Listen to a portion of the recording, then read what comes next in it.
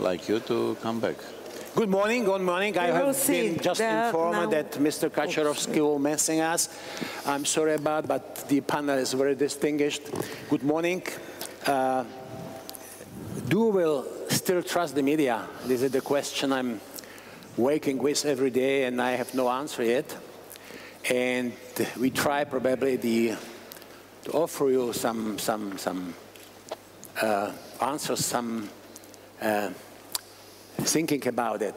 This is the very distinguished panel. On my left hand, from your right, is sitting Mrs. Radičová, Iveta Radičová. She was the keynote speaker the first evening. Professor Radičová studies the Communist University in Bratislava, sociology, later in Oxford. And after the revolution, 1992, she founded the Social Policy Analysis Center, NGO, in Bratislava. Later, in the 2006, she was appointed as a director of the Institute of Sociology of the Academy of Sciences of Slovak Republic. In the same year, she entered politics. She became a deputy of the Slovak Parliament. In the same year, I think, she became a minister of labor, social affairs and family of Slovak Republic, and in then she became a prime minister of Slovakia.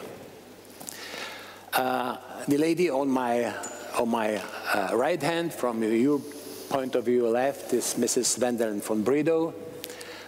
She's a journalist. She wrote for the Wall Street Journal Europe.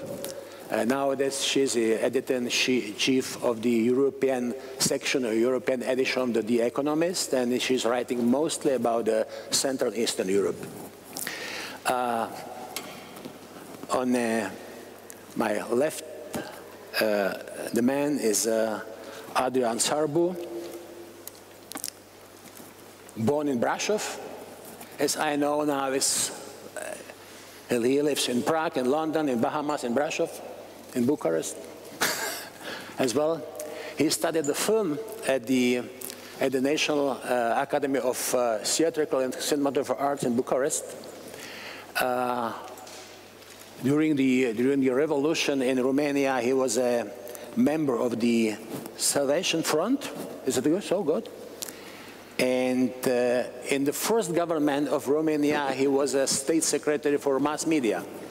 Thanks to him, Romania had a very good audiovisual law and cinematographer law, and this law allowed the private television and radios, and in my opinion, the very nice development of the Romanian cinematography.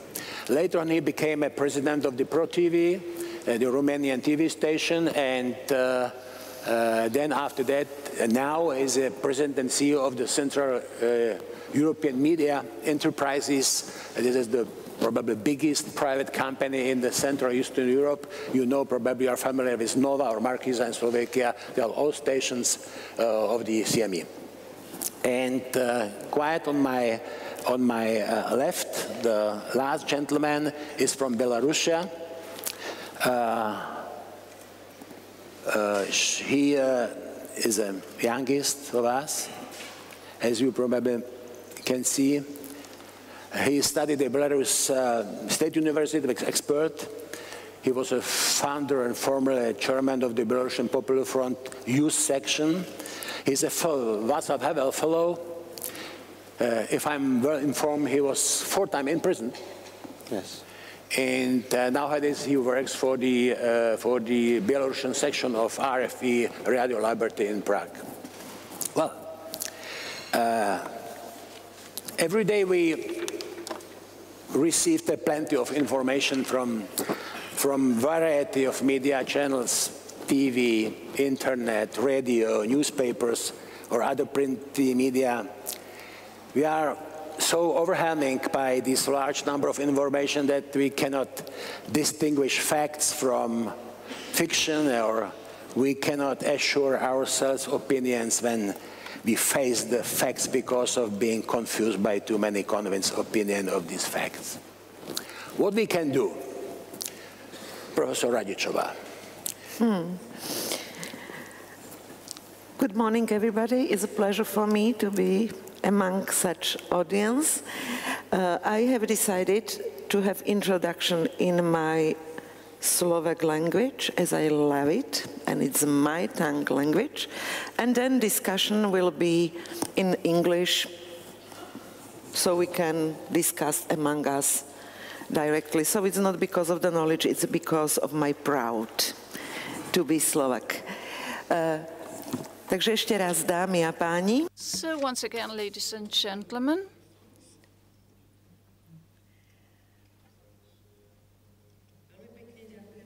thank you very much for the invitation. I'm honored to have the opportunity from the first day to discuss in the spirit of Mr. Havel about democracy and its relation towards media. Do we trust media? That's the crucial question. And let me give you 3 comments. The crisis of trust as such. Second, overlapping of this crisis of trust with our relation to media. And number 3, how do we handle facts? And then we'll open a discussion. So very briefly, people discuss a lot about the reason of the major crisis we are living through since 2009. Let me summarize that. It's a crisis of confidence, crisis of trust, trust in our economic system, crisis of trust in financial institutions, trust in institutions of democracy, both at the national and above national levels. And the trust crisis of trust in solutions we are being supplied with. Recently, there was a research in 12 European countries made, and I'm going to summarize the viewpoints of citizens of these 12 countries in one sentence. The economists do not know, mass media doesn't know, politicians do not know what to do. So what should we do? People are in doubt, and at the moment when a solution is provided, it's attacked immediately and taken into doubt. The overall crisis of trust is being reflected in the very basics of democracy, and I'm speaking about information. Without access to information, there won't be any civil participation, there won't be any democracy. We are living in a time of globalization. You were discussing for 2 days the amount of information we are getting. So the first step, how do we choose from among all those facts and information what angle we should adopt, what's of substance and what's not? At the moment of choice of a fact, I'm creating actually the public opinion. Let me give an example from yesterday. If you open the monitoring bulletin, the printed part, now I'm not speaking about electronic media, these are 2 different worlds apart. As my colleague, Mr. Sarbu, can confirm, these are 2 worlds apart. So in Slovakia, at the moment, there are 2 pieces of information about Forum 2000. Number 1 could be found at the Pravda Daily, and it's been adopted from the Czech press agency as a whole. Just a material, substantial information. Pravda Daily is issued in a very low number of copies. It's number 4 among dailies in Slovakia. And then there is the second piece of information. Let me quote. Havel was in the service of Satan, as Klaus advisor claims. So this is the article in the most read daily in Slovakia as one of the crucial news in this daily. So my question is, who decided about the choice of information? My question is, what was behind this choice of information? And I claim that if the most widely read daily in Slovakia brought at least one sentence about how this conference is being carried out, and there might be an article expressing the opposite view, there might be these two streams of information created. However, there was a single article only. And if I look at the media from this angle, there are three new principles. Number one, speed. During the day, it's necessary to process tremendous amount of information from the morning till the very last minutes of the day. And it's also necessary to write an article, or perhaps to go to the field with the intention of getting a feedback for the interview. So the investigative journalist had disappeared. Principle number two, a form. It's much more important what the headline is, what picture is accompanying the article. It's more important than the content. I'm picking up to Mr. Williams from yesterday's night and his presentation when he has uttered a sentence. It's not that important today what we are saying in terms of content, but who is giving you the content and how. So we are speaking more about form and personification. It's more important than the content and the gist of the information. And the principle number three, the principle of commercialization of the public sphere. The politician is goods. And the TV channel, if we don't like it, we simply switch. Values are goods as well, because we can swap it if someone is offering us news on a different career. Mass media are processing this information using the angle of, is this news successful with the reader or not? Is it easy to sell? And public and private media are competing in the area of commercial usage, even if they are funded from public resources. They are funded from public resources with the aim of not having to compete, with the aim of creating alternative space. The citizen is not a rocking horse. The citizen shouldn't have the intelligent quotient of the rocking horse, who could be fed any information. The principle of commercial usage leads to the fact that program structures have absolutely similar structure. Reality shows are the same everywhere in the world. Other type of show, it's the same everywhere. TV commercials are the same everywhere, so there is no escape, There is no choice.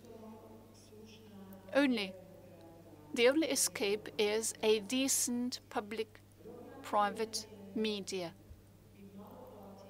The same division goes for printed media, where weeklies, expert weeklies, are maintaining the status of independent mass media. Economist, Financial Times, Wall Street, and other journals who maintain the quality of the content, versus the tabloids and tabloidization of dailies who formerly brought valuable content. They are losing it, and they are competing with tabloids. Mass media have a tremendous power. They are offering one topic after another, and the citizen is confused. He's no longer secure. And there is one more consequence, apart from the lack of security. Politics and solutions are getting wider and wider apart from the citizen. Let me give you yet another example, because I have my colleague here, so I'm going to use the example from the TV Markíza from the Slovak Republic. You in the Czech Republic will enter the president election campaign. For the first time in history, there will be a direct election of the president. I've already gained this experience, and I'm not so self-conscious to be able to compare those duels on the screen like Obama and his opponents.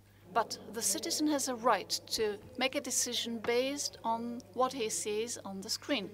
And I believe that during the direct election of the president, the last decisive sort of duel in Slovakia was President Gasparovic versus the citizen Iveta Radičová.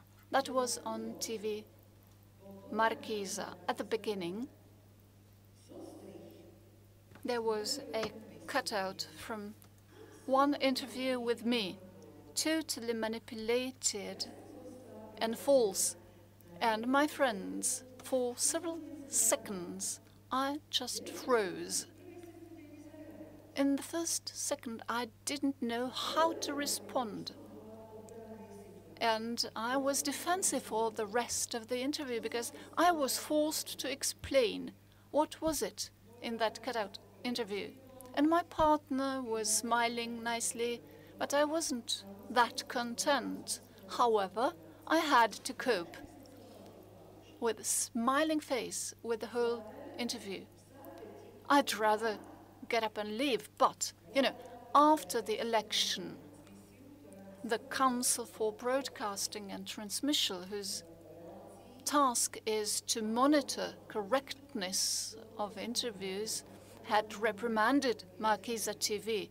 Well, and they said, I'm sorry, but, my friends, it was long after elections. What Markíza did was a manipulation, and I asked, who provided you with that interview, edited interview? And they told me, well, we'll spare you this, fact. Why would you like to know? What counts is that it was broadcast, this edited interview with me. So mass media has a tremendous influence and tremendous power, and they decide about the election results. They decide about citizens and their capability of managing public affairs. And their main responsibility is in the choice of information and systemization of facts. If they are not able to cope with that, then we live in artificially created reality, which will be coming further apart from the real world. Thank you for the attention.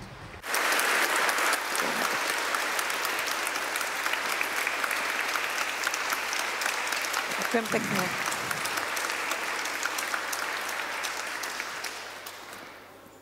Professor Radičová began this thesis, there's a crisis of confidence. Who can we trust? I read a year ago a not very old study, research about the situation in the United States. This research was made concerning the form of the media and just a bit content. And there are some figures I will not comment by. The percentage of confidence is they are the stock and industry analyzed reports. Articles in business magazine, 44%. This stock and industry analysis report, 49% of the confidence. News coverage on the radio, 38%. News coverage in television, 36%. Newspaper articles, 34%. Corporate communication, 32%. Social networks, 19%. And corporate or product advertising, just 17%. Adrian, what do you mean about this 36% TV news coverage? Is a similar situation in Europe? Or what's your opinion on that? Why so low? Why so high? I don't know. I can tell you that in our countries, the confidence in news exceeds 50% in television. These are studies. But I'll come back to this. Mrs. Radičová spoke about the crisis in which we feel. Financial gurus don't know which is a receipt. Politicians don't have a solution. Neither mass media has a solution. So we have a saying in my country, only God knows. The small problem is that if we do a poll now, and you're a specialist in this, we may discover that less people believe in God than believe in television and in mass media. So we are dealing with people, individuals, communities, which we have to accept that they believe more in media, especially television, than in God. I'm sure that in Czech Republic this happened because I know the statistics. So this is a fact. So my answer to your question, which is the headline, is yes, we should trust media. Because we have no choice. But media today is not what we were accustomed to see years ago. When I had the chance to start free media after 1990 in Romania, we started with 1,000 newspapers and no commercial television. Then we have probably 10 newspapers, 10 magazines, 50 TV channels, and 5 million Romanians, especially young people, navigating on net, looking for information every single day. So today media is mostly internet. It's a combination of internet, mobile, with television and fixed internet. And at the end of the day, it will be a simple mobile media. So I'm trying in such a way to answer to your frustration, which you felt when you saw just an article in that newspaper in Slovakia. Probably not the best people now are writing in newspapers. Probably even those ones who write in newspapers are more accustomed with a new way of expressing into internet, which is mostly headlines. And probably, I'm not trying to defend that article. Obviously, you're right. Probably they feel responsible for their viewers or readers or users, and they know that today what you call tabloid, we call entertainment. Today, the content of media, it's mostly entertainment, and very few information. And I think we are here not to discuss about entertainment, but we have to accept that what we see, the role in media, is mostly in communicating true information done by honest professionals. But media generally, it's mostly an environment of entertainment, when even information became entertainment. Mr. Mathé was speaking about America. In America, the most powerful news channels are purely entertainment channels. Fox News is a news channel covering the whole country, is more powerful than any news program in any American network. So coming back, my invitation is, let's be relaxed, let's trust in media. And if we do not trust media and do not trust God, then let's think of one of our real gods, which was John Lennon, who said, let's believe in ourselves. And if we can start from believing in ourselves, we can start believing in our capacity to communicate through the most democratic and the broadest medium which exists, which is internet. Today is different than 10 years ago, is different than 5 years ago, and I see that it's forever different. And what is different is that any individual can express herself or himself, and the big media companies, the evil media companies, the gatekeepers of information in the world are less and less powerful, and we individuals are more and more powerful. That is my main thought to answer to you. And if the question was, how influential are the news in television in our countries, I can tell you, the public television news have a very low influence. Why? Exactly because of the reason Mrs. Radičová remarked, the public television don't do the public service. The public television suffer a complex of inferiority, and they are trying to compete with public money, with our money, commercial televisions, which commercial televisions are not aimed to deal with information, but with entertainment. So the least credible are the public news. You can see the measurement. The most credible are the television news of the bigger networks, the bigger TV stations. Now we can go here and talk about what happened with Marquisa. For me, it's a surprise, as it was for you when you found that story. For me, it's a surprise finding out about story. So about that event in your life related to one of our stations. In the meantime, probably you know the general director of Marquisa of those days now is a general director of public television in Slovakia. So I don't know how that this happened. That's true. That's true. I can't tell you why is he not the general director of Marquisa, but I cannot tell you. So we like or we don't like, people believe in media, trust in media, and public news programs, especially in commercial stations, driven by the huge power of entertainment, are very trustful. I don't say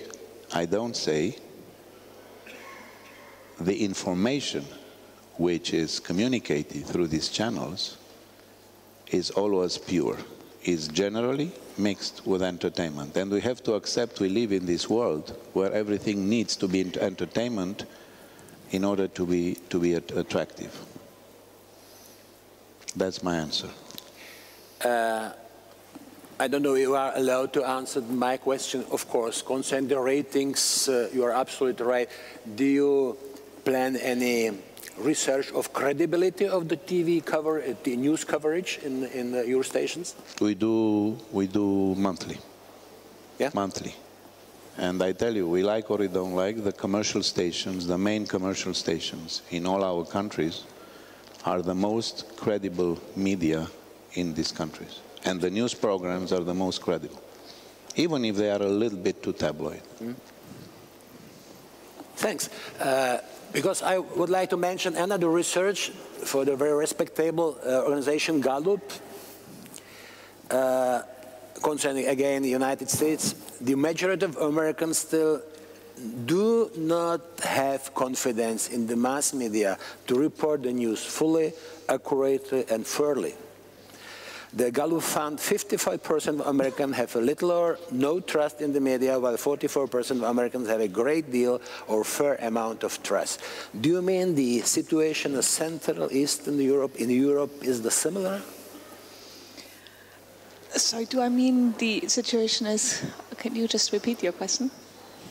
The situation is as in the United States. It means the credibility, the confidence. Yeah, do I think Yeah, speaking again about the confidence, about the trust.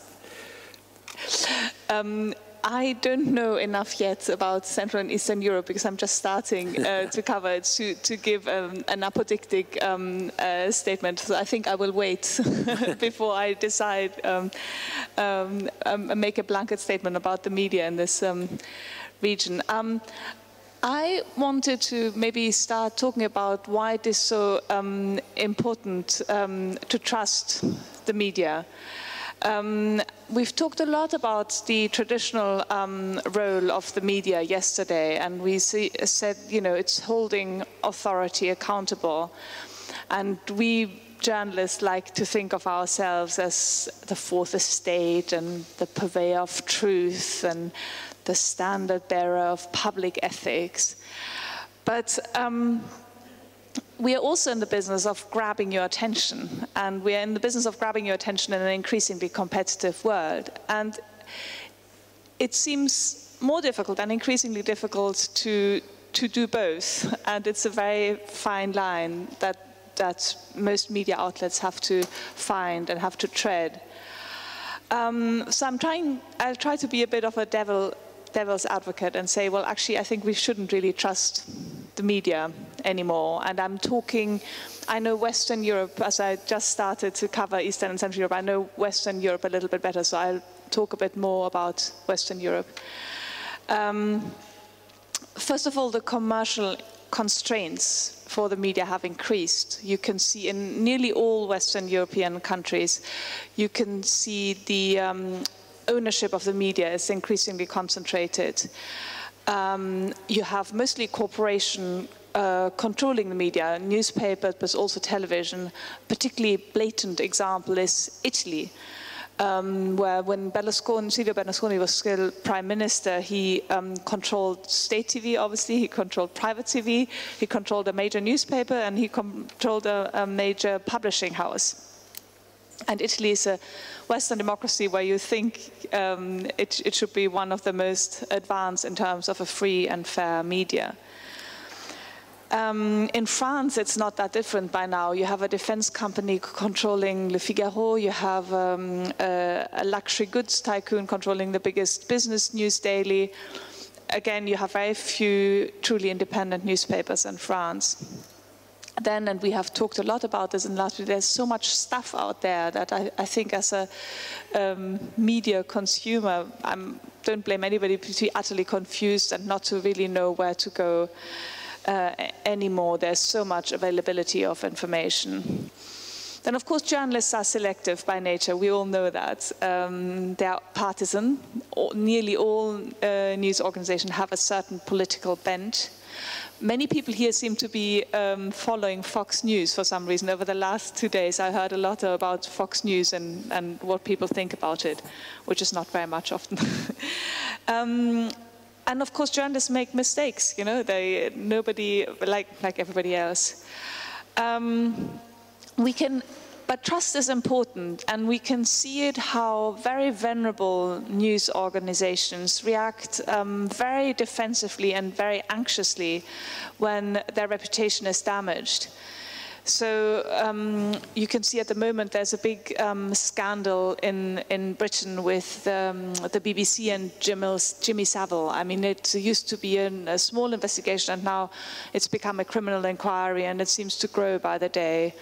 A few years ago, I don't know whether you remember, there was a big scandal in the New York Times with a journalist called Jason Blair, who seemed to be plagiarizing most of his copy, and that really upset people, because the New York Times has this fantastic reputation of not only accuracy, but also very high journalistic standards.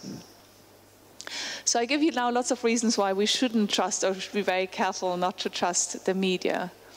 But then on the other hand, in this new era, and I think we really see a shifting of tectonic plates in the media landscape, I think there are lots of reasons in some way to be optimistic. We live in an era of unprecedented democracy in the media.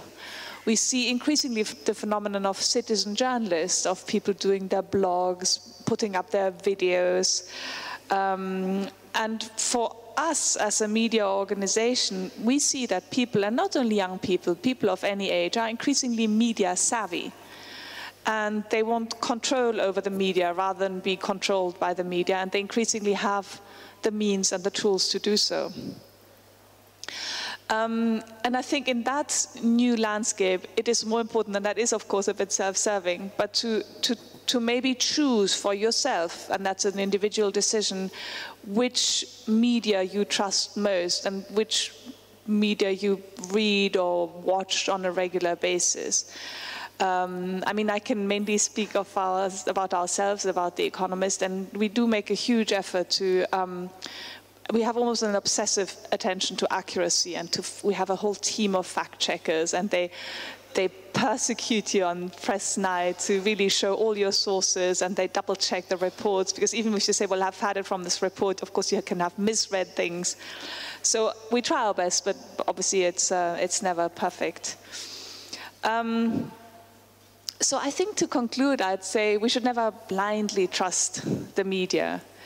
And we should use this opportunity to be in charge. And I think that's an opportunity for all of us. Yesterday, somebody asked me, can there be a true democracy without free media? It was a gentleman from Iran. And I think the answer is obvious. The answer is obviously not.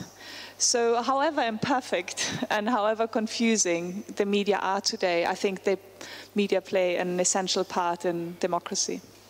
Yes, thank you very much.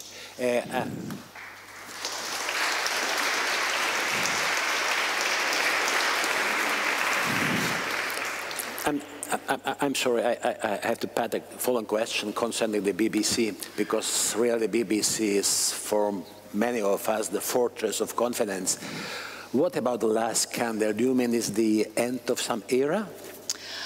No, I don't think so. I think this is a very serious story and a very serious incident, and visibly people have, there were rumors and they've been ignored or covered up, and that's not a good thing, and eventually maybe some people will have to go as a consequence. But I don't think there'll be a lasting damage on the BBC. I think the BBC will survive and go hopefully from strength to strength, but it is, it shows that in that era, in the 70s, 80s, 90s, it was actually easier to just put things under the carpet because you didn't have the citizen journalism and you didn't have the transparency you have today. So I really think today that scandal would not, whatever he did would not have been possible. So in that it actually shows you how our current era is an opportunity and an advantage. Yeah, thank you, thank you. The both last speaker said to you that we could trust media. Another opinion from the world that says that the only institution to lose trust around the globe is media. Over the last 3 years, trust in the media has fallen from the 48 to 45% among all and from publics. With this dispersion of traditional media authority and the rise of opinion journalism, trust in the institution as a whole was waned. What do you mean, Franak? You have a view from just different part of Europe. You lived, if I'm very informed, in exile in Vilnius? No. I live in Belarus, of course. So I live in Belarus, and I would like to change a little bit the geography of our discussion, because we are speaking all the time about Western countries, free societies. But first time globally now. Yes, in global sense. But Václav Havel, for example, he was aware about non-free societies, about transition in that countries. As Professor Radičová said during the first opening session, she said one of the sources of the current democratic deficit is the mediaification of politics. It's absolutely right, and I will add and politicization of media the same time. And I would like to speak about a very important problem, not just for a free society, but also for non-free countries. Advocacy, political advocacy, and journalism. Where is a border? What is the difference? Why and how journalists can be lobbyists of politicians. And I would like to separate countries on three groups. There are free societies, which we were discussing before, Czech Republic, Slovakia, Great Britain, USA as well. Free societies, of course, there are medias closer to this political force, closer to that one. There are partly free societies, and there are non-free countries. And I would like to speak about second and third groups of countries. Belarus is my country. It is not far away from here. You can just fly there, be there in 1 hour and a half. Belarus is a partly free, in media sense, country. Why partly free? Because medias are formally independent of the government, are formally independent of the politics. But sometimes politicians, authorities, make media oppositionists. You know, for example, I was a student of journalism, faculty of journalism. I was writing articles, I was not simple, but journalism, but it doesn't help, it doesn't save me from arrests. So 4 times I was arrested for organizations of different manifestations, actions, just because I've participated in these actions. Do you know, I think my colleagues or participants of discussion, they remember Soviet, how to say, not Soviet time, but yeah, the times of Soviet Empire. And in every country there was a newspaper, one newspaper. In Rude Pravo in Czechoslovakia, Pravda in Slovakia, Tribuna Luda in Poland, and others. Now in Belarus, we see the process, which I can name like neo-Sovietization. Oh no, it's better to say re-Sovietization. Mm-hmm. It's not just specially for Belarus. It is very, very symbolic. It's the same in all countries to the east of Poland, to the east of European Union. You see also the processes in Ukraine, in Caucasus states. In Belarus, October the 1st, Belarusian government, dictator Lukashenko, I wouldn't like to mention, to name him president, dictator Lukashenko unified all newspapers in only one. Soviet Belarus, Belarus Today. Unified one newspaper, 500,000 circulation, which be distributed all over the Belarus. The same is going on with state TV channels. Finances to these state TV channels, to these newspapers are going from the state budget. And of course independent medias created by Belarusian citizens or broadcasting from abroad, like Radio Free Europe, Radio Liberty, or Bielsat TV from Poland, they are not able to concurrent. Just example by finances, like state controlling by finances medias. State TV, Belarusian TV, they are getting 53 million of donation of finances every year, plus advertisement, income from advertisement. Bielsat TV, which broadcasts from Poland, has only $6 million, for all the year and no advertisement. What does it mean? That independent TV channels, the same as independent newspapers, are not able absolutely to be concurrent, to compete with state medias. Also, I would like to tell about attitude of government toward medias. Lukashenko, dictator of Belarus, who is who many times positively mentioned Adolf Hitler in his speeches. Now he can use slogan, one people, one nation, one leader, and one newspaper. Really, when the Belarus government engaged with the media, it routinely uses the language of war. Speaking in Belarusian State University, where I was studying, and after that was expelling for my political and journalism activities, he said, media hold the weapon of a most destructive power. They must be controlled by the state. Lukashenko told to a group of journalism students at the university. And you see, here we have another problem of these non-free societies. Where is the border between propaganda and real journalism? And the most harsh thing is harassments of journalists. Just example, few days before elections, 1 month ago, the journalist, photographer of Associated Press, Sergei Gritz, he was harshly beaten by police when he was filming, when he was making photo of the oppositional action, and he was arrested and he was bleeding after it. Anton Surapin, 20 years old photographer, who just published photos in his own personal blog, photos of teddy bears, which was, airdropped by Swedish human rights defender to Belarus. He was detained by Lukashenko security services and spent more than 1 month in the prison just because he published photos in the blog. How we can tell about independence of medias in this situation? All of the majority of my colleagues and the majority of you remembering, Soviet times, 68, and the same processes are going on now in Belarus. And foreign free medias. Now, I'm working for Radio Free Europe, Radio Liberty, We remember, maybe the majority of you remember as a media that helped, that brought democracy to your countries.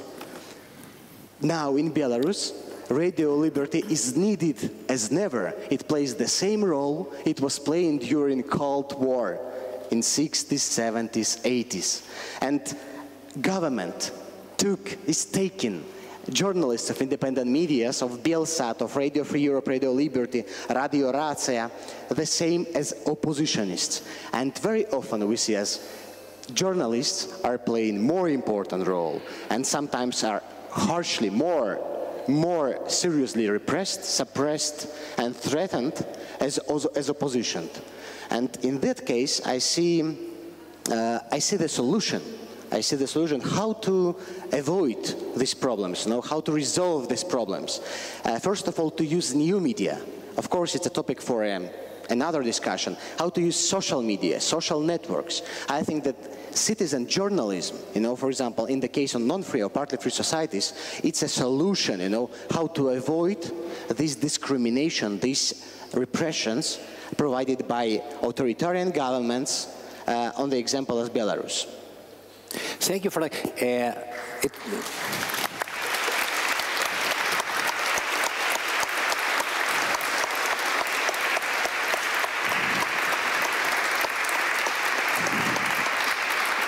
It could be interesting to know more about it. How is the access in Belarus to the foreign media? Or you mentioned you are working for RFE. You mentioned the station, the TV station broadcasting on phone. How is the access really? What about the access to internet? Is it absolutely free or? Yesterday there was a discussion during Forum 2000 about social medias in Belarus, and we decided that social media it's like a panacea, for Belarusian civil society. Half of Belarusian has access to internet. But as you mentioned, they use the internet for entertainment. And it's very difficult to engage people, to make them interest to politics, what is going on in their countries and in countries abroad, foreign countries, you know. So they have access to state newspaper, which is everywhere. They don't have access to foreign medias at all, only by websites, you know, but they don't know how to find them. Usually they don't know foreign languages, you know, and this all creates this barrier, you know, in building contacts with foreign countries. And that's why between Belarus, Ukraine, there is a Chinese wall, informational, Chinese and cultural as well, wall, which we together, I hope, should bury. Yeah. Professor Radičová, of course. Only short comment, yes. You are absolutely right that we didn't distinguish in between different situations in the countries concerning democracy. Looking around in Europe, at least we have 5 different groups of countries. First group are countries with so-called consolidated democracies, like, for example, Baltic states, and some were a bit problems, like, for example, Hungary. Then second group are groups of the countries so-called quasi-democratic or pseudo-democratic. Albania, Macedonia, Moldavia, Slovakia was in this group in 1993 till 1998, very well-known era of Mečiarism. Third group are so-called hybrid regimes, called also competitive autocracies like Ukraine, Georgia, Armenia, Kyrgyzstan. Fourth group are countries with consolidated autocracy, not democracy, like Belarus, Russia, Azerbaijan, Tajikistan. And fifth group are countries where they use democratic words and rhetoric, but they never have started to do something with democracy, really, like Uzbekistan, Turkmenia, Kazakhstan. And another part we have to say of democratization process are Arabian states, so-called Arabian Spring. And as in Egypt, there is also the name of these changes like Facebook revolution, because elite was communicated through Facebook networking, and in newspapers there was information that one parent decided to give the name Facebook to his daughter. Whole Egypt was discussing if it's okay to give the name to the daughter Facebook, but what was on another side of this entertainment and this kind of information was that everybody started to know that something going on Facebook. Something is organized on Facebook. And paradoxically, it was 32,000 people connected. If you compare that Egypt officially has, as I remember it correctly, 82 million people. So this small group, but good organized, started the change, really democratic change in Egypt. Yes, before in Tunisia with this tragedy. But still, it's totally another kind of democratization, because they have to talk, what about army, what's the position of army, etc., etc. And it will never be like our Sartori liberal kind of democracy. So we have something. We have something because of our history, and it's not easy. Linear, it is never. After the split, velvet divorce of Czechoslovakia, in Slovakia, the price was so high because of this pseudo-democratic regime. and we have to restart whole democracy in Slovak Republic. So without everyday participation, for example, on Facebook, with entertainment like the name for the daughter called Facebook, we will have no further chance to keep and to promote democracy. And second point, belief and truth are not the same. Mm-hmm. So if there is a confidence or trust to the media, it doesn't mean that this is the confidence towards the truth. So be very careful and have in the mind this very important distinguish in between, on one side, confidence to somebody or something, and really the truth about somebody and something. This I would like to stress, and if you use the figures, it doesn't mean that the people really believe to the truth. The truth, yeah. That's the problem. Yeah. Thank you very much. I have to ask Franak for reaction because it's on Professor Radičová. What do you mean?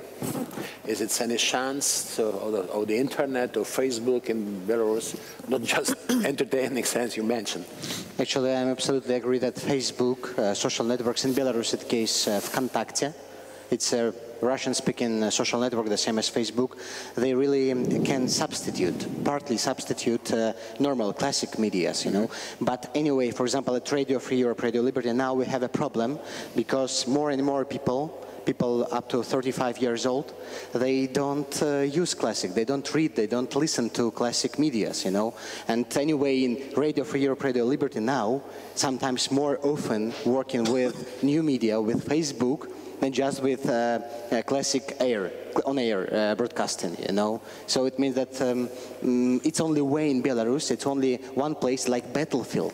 It's medial, informational battlefield now for democracy in Belarus, Facebook. And I trust a lot in development of these medias. And our main target is to reach people, to make them interested in political activities, in politics, as you mentioned in the opening, you know, to be interested in the truth. You know what is going on in the country. And as yesterday, somebody mentioned the slogan of Havel.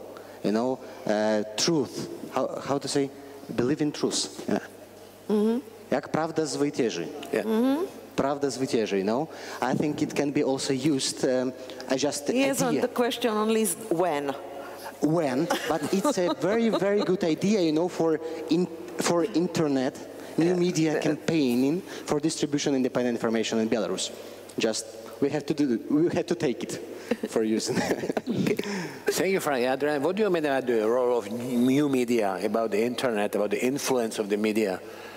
It is strongly limited. There is a list of blacklist of the sites forbidden in Belarus, formally. Really? Yeah, it's 80 websites officially by administration of president accepted.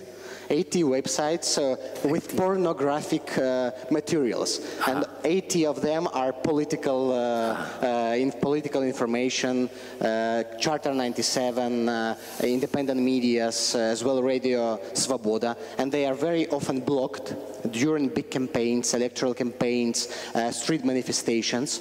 But we are trying to use anonymizers and different ways how to avoid this blocking. Adrian, the CME is involved in new media, of course. What do you mean about the role of the internet, about the new media? Just entertaining or some informational role? I shouldn't say here, but yes, of course. All media, including television, are melting into internet. And I see just benefits. I see just enlargement. I see just broader opportunities for everybody to express. And we have to accept, and I'm coming back to your data, the more democracy in media, the less trust in one medium. Yeah.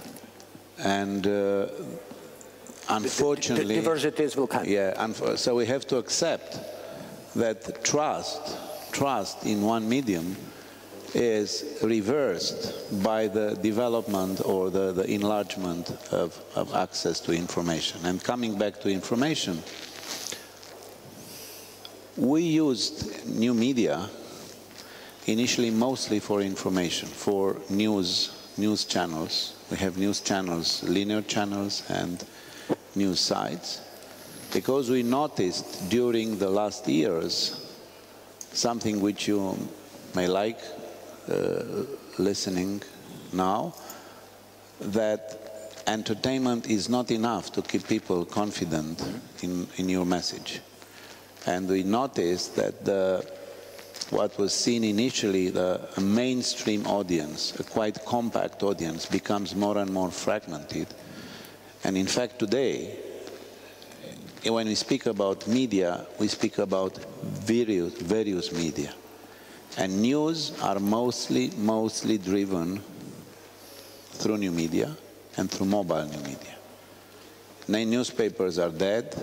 The only newspapers which survive as brands are those ones who have a strong new media presence.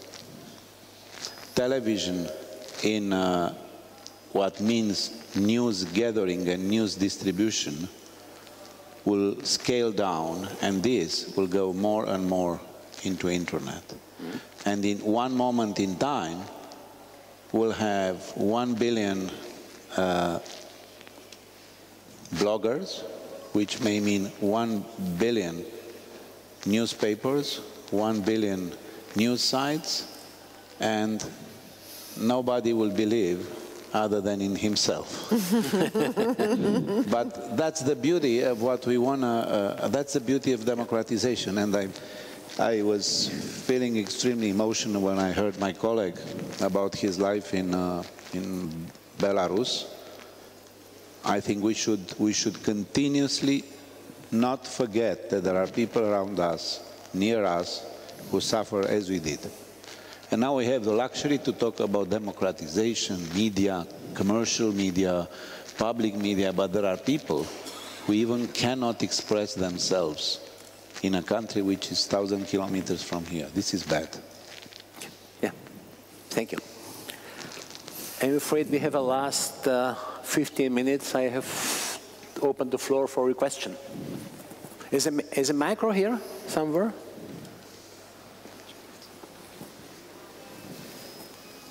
Thank you. Hello. Can you introduce yourself at the first? My name is Jakub Drápal, and I study law here in Prague at Charles University. And I would like to ask you a practical question. I would like to ask especially Vendeline von Bredow and Franak Viachorka, but all of the panelists as well. How would you choose media in which you would trust? If you would be, let's say, an ordinary citizen and you would have 20 minutes a day, would you rather concentrate on one media and read it thoroughly, or would you watch once a week BBC, Al Jazeera, national newspapers and such? So imagine you're an ordinary citizen, and how would you deal with your trust in media? You mentioned the Franak first. I would ask you, and then probably you. And then.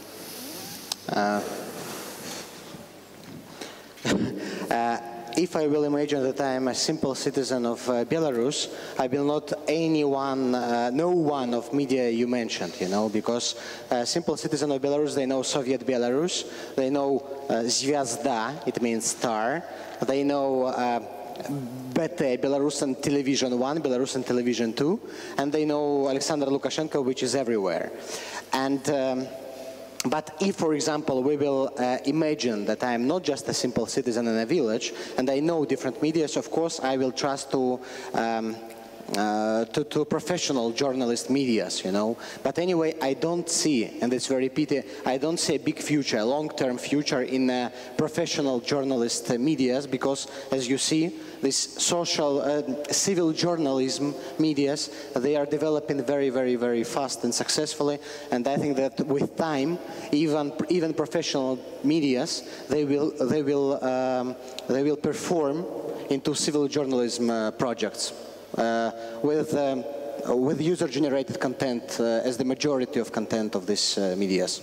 Only this I see the future of these medias, and of course I will trust the sources where I will be able to listen to different points of view.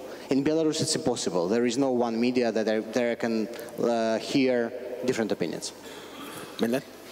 I think you said if you only have 20 minutes a day, should you just? I would focus on the media or the newspaper you trust and read that carefully, rather than try to read or listen to about 20 and just skip, because I think there's a danger that we just skip on the surface because there's so much out there, and I think there's really an argument to read a few things in depth, and even if that means you have only read 2 editorials and 3 articles per day because you don't have so much time, I think that's actually more productive than trying to just get snippets in 20 minutes of 25 sources. So that's what I personally do too when I have very little time.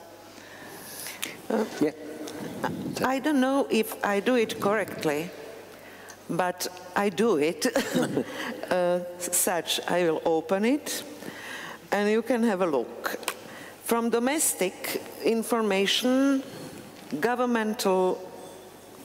direct governmental decisions, not comments, not informations in media, but concrete programs and laws accepted by government.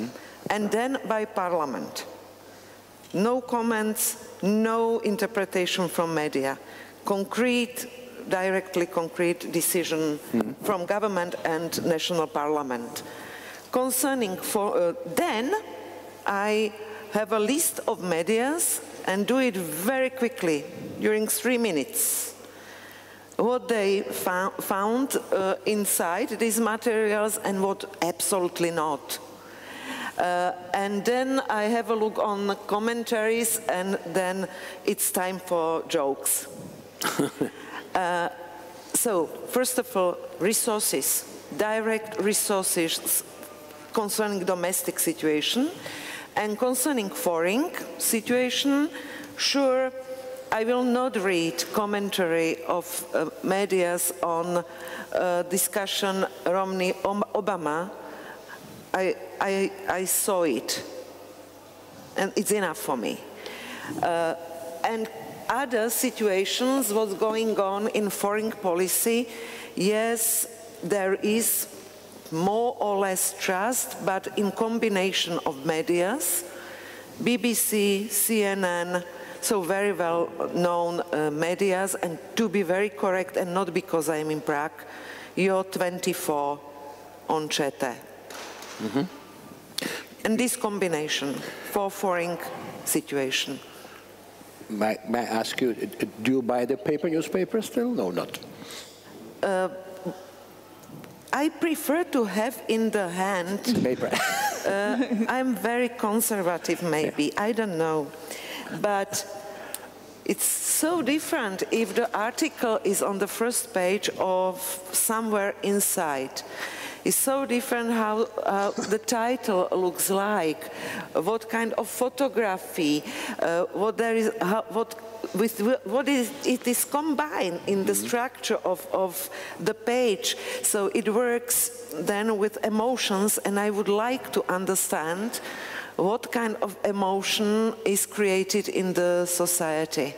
And this you can know if you have a look on what people are looking on and how the combination of different things is done. But then the time to read really something interesting is very small and very short. So to find it is short. So openly, when there is some very interesting topic like Forum 2000, so you can have monitoring immediately from internet, and then I have a look on all outcomes they are around. That's why I was able and prepared to say what I have said in introduction on monitoring of information on Forum 2000. I'm sorry, I don't know if it's correct. May I ask you if you are buying the newspaper still? Young gentleman. Since I'm still living with my parents, They do. Yeah, use the advert. For example, Ignace as an international magazine of economical aspects. Sarbu one side, And what about television channels? You do not. Next question. Look at him, he's smiling, so it's clear what he's reading. I'm sorry, I have, of course, students, they agree with you, they're saying the same. We don't follow, they won't watch TV, but in fact they watch TV here. But it's not the TV screen for them. Next question, please. And we have not the, Adrian, they are not in the ratings, no? They are. Yeah? They are in the new one. In the new media measurement. Yeah. Mm-hmm. They are. Mm-hmm. More accurate. Next question, please. No. Okay. That's a lady. Yeah.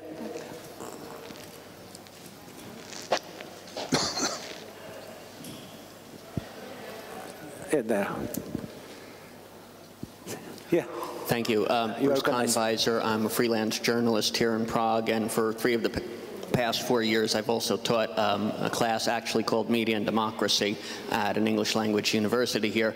I wanted to just comment briefly, if I could, on the question of objectivity. One of the things we discussed in my class is it obtainable and should we strive for it? I'd first say that there's a difference of opinion between America and Europe. In America, journalists are generally taught to strive for objectivity. That's considered the gold standard. Many in Europe, I think in Britain and France in general, they think objectivity isn't achievable, and why not just go forward and present the news from a sort of partisan perspective.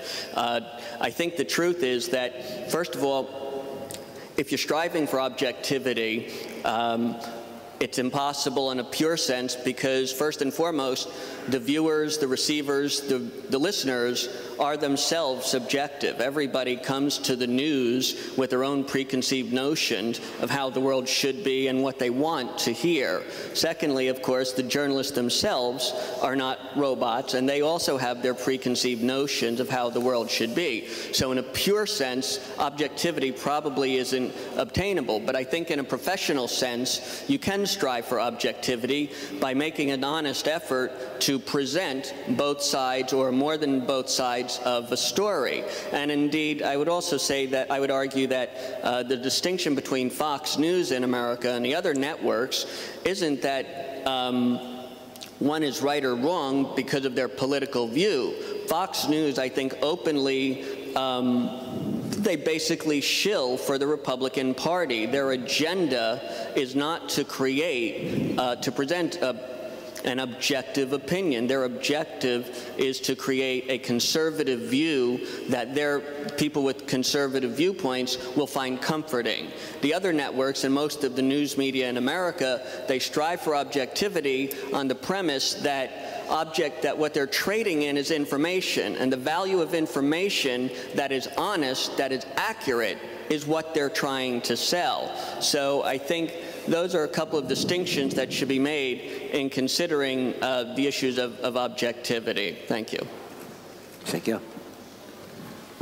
And the question is? It wasn't really a question. I really just wanted to comment. If anyone else wants to question that or pick up on that, you're welcome to. Yes, thank you.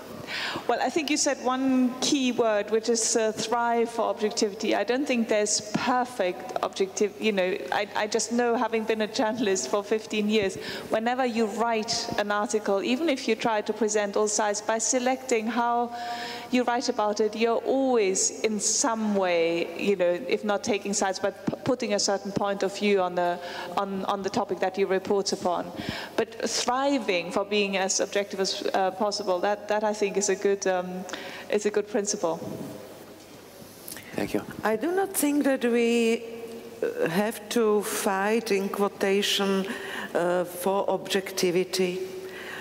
If you have such huge amount of information, so it's normal that you try to choose it and select them subjectively, through your point of view. It's normal. Only tell us, what's your point of view? That's all. From what kind of value system you decided to have a look on such and such situation in this way. That's all. So I will not be under some kind of pressure that there is a chance to be objective. One comment under the line, after the Second World War, when there was a Congress of physicians after Hiroshima and Nagasaki, they put on the table the question if there is a chance value-neutral science, if there is a chance to be objective without ethic, without valuation of consequences. And the answer is no. It's impossible. So, okay, you have your value system, you have your principles, you have your understanding of the world, and through these you are selecting somehow the information and giving us your understanding of the world. That's all, and I don't think it's tragedy or something wrong. The only thing is on us, how we will behave according to this amount of information and different subjective points of view. I agree. We have to be free to make our... Yes, we have to be educated, first of all. Next question. There. Yeah, there. Just please wait for the micro is coming.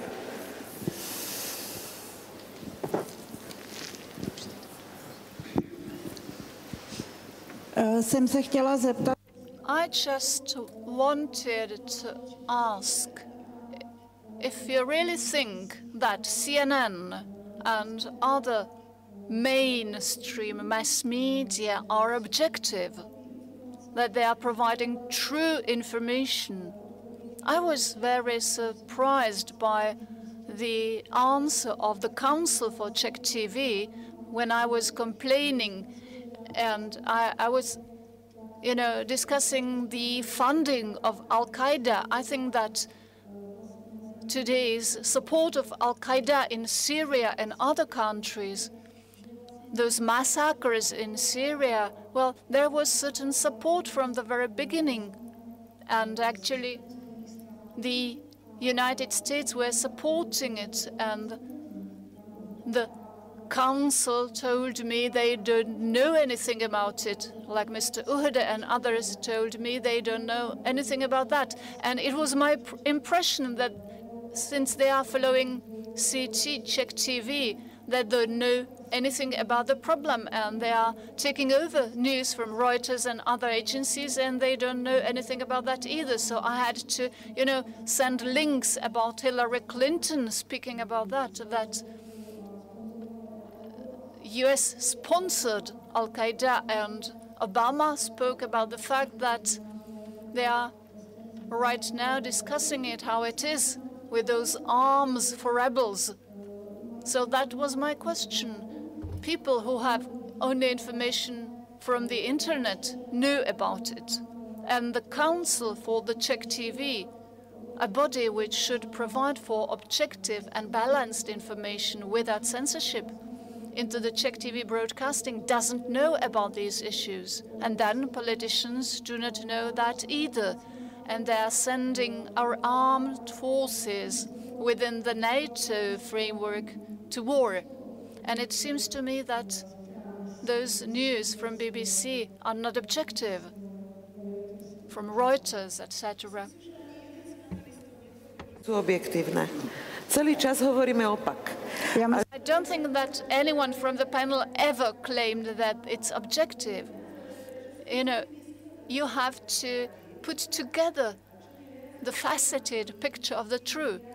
And the more information you have, the more it depends on subjective decision on any media, what to do with the information, with the news, how to handle it, where to put it. You cannot expect that one mass media will bring something which could be proudly called a complex truth. What you get is a mosaic of truth, which is combined with an amount of manipulation and lies. Well, you know, I have a much broader possibility. I have the internet, so I have many resources. And when I see that the Czech TV is just picking up pieces, bits and pieces, and they never take into consideration those links and references, what should we do with this censorship?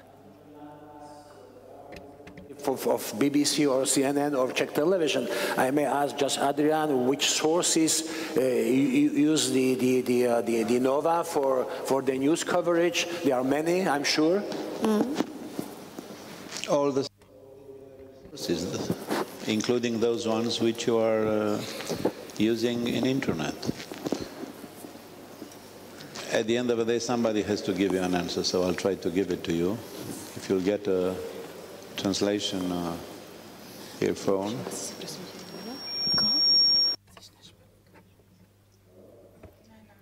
It's about the truth. So if you can believe in CNN or in BBC, my answer is believe as much as you feel comfortable.